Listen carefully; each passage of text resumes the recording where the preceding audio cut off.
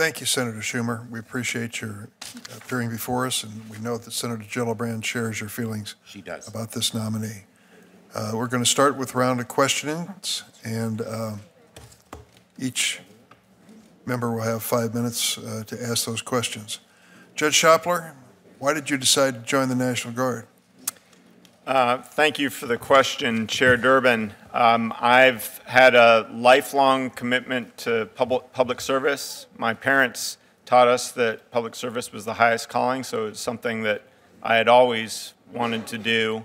And I was, one of the greatest honors of my life was being able to commission in the U.S. Army and California Army National Guard and to serve my country overseas. And you were deployed to Afghanistan, I understand, in 2018? That's correct. I was a judge advocate for a Green Beret unit called Special Operations Detachment North that folded into a larger Special Operations element in Afghanistan. So what experiences there are still with you today? Many, Senator. I made a lot of lasting friendships both with people in our unit and also with the Afghan partners that we were working with. We were working with Special Forces units and commandos in Afghanistan, and I've maintained contacts with all of those folks, including the interpreters who worked with us.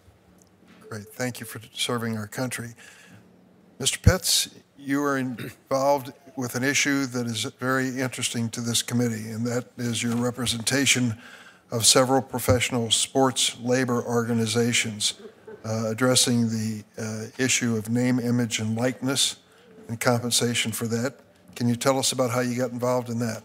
Certainly, and thank you for the question, Senator. My colleagues and I represented 5 different unions of professional athletes in a number of cases that raised the question of whether video game makers in particular were entitled to exploit the likenesses of college athletes as a First Amendment matter to increase the sale of their games, or whether they had an obligation to pay the athletes for use of their name, images, and likenesses to increase the value of those video games. And we filed amicus briefs arguing that the proper balancing test in that case did show that the video game maker wasn't required to compensate those college athletes for the use of their name, images, and likenesses, and that was the position that both the Third Circuit and the Ninth Circuit adopted in their own decisions on the issue.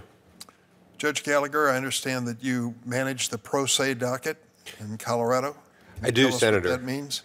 Yes, thank you for the question. So Colorado has over 35 penal institutions, both state and federal, and the pro se docket is our intake docket where we screen approximately 1,200 prisoner and other pro se litigant cases that come into the court every year.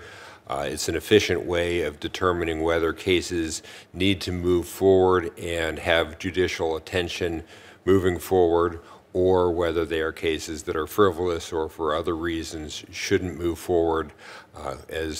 As this committee knows, the flood of pro se cases, which make up approximately 1/3 of the District of Colorado's civil dockets, need a lot of time and attention, bring serious issues to the court, and I've been proud to manage that docket for the past 8 or so years. Thank you. Mr. Subramanian, you've run the table on clerkships. I think you've been at every level of the federal courts, and you've observed a lot of judges all the way up to the Supreme Court with Ruth Bader Ginsburg. What have you learned in your exposure to all of these judges at all these different levels that will guide you if your nomination is approved? Thank you, Chair Durbin.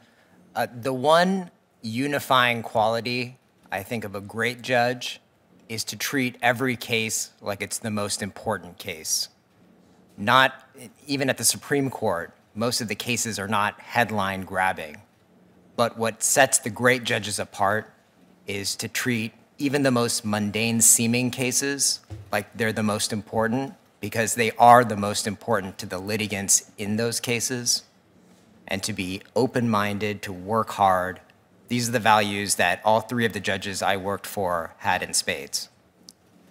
Good to know that. Ms. Hidalgo, I'm running out of time to ask questions, but I want to tell you that the bipartisan support we put together for the reauthorization of the Violence Against Women's Act after 5 years of effort really is one of the major achievements of the last 2 years in this committee. I wish you the best in your work, and I know that filling this vacancy has been waiting for a while. I'm sure you'll do that job and do it well. Senator Grassley. Thank you, Chair Durbin.